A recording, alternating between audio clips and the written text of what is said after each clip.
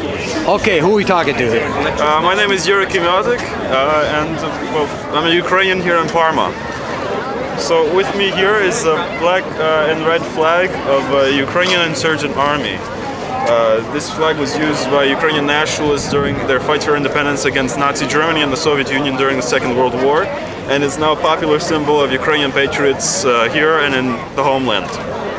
Any one particular region of Ukraine that it's Mostly to Western Ukraine, not really a region, but as a whole identity. The idea of ready to be have blood spilt on our ground. That's actually what the flag signifies. You have here the red Ukrainian blood, and then poured on the black Ukrainian soil.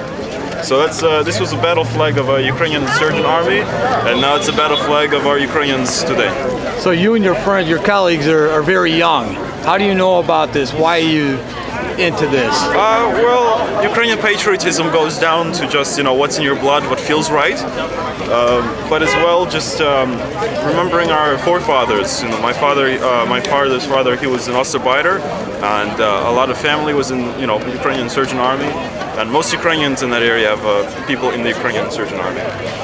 And so a while ago we decided to form a living history group that represented and remembered the uniforms and people of that army.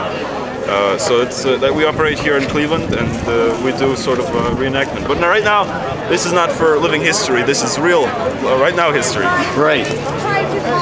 Do you have a website or something that people can visit? Not website, but we do have on Instagram and Facebook where you can see us. We have on both. It's VIK.BULAWA.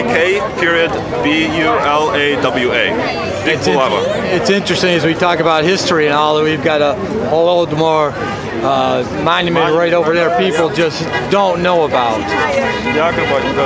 All right, well, we'll check you out. I'm glad you're here. Good for you. Thank you for coming.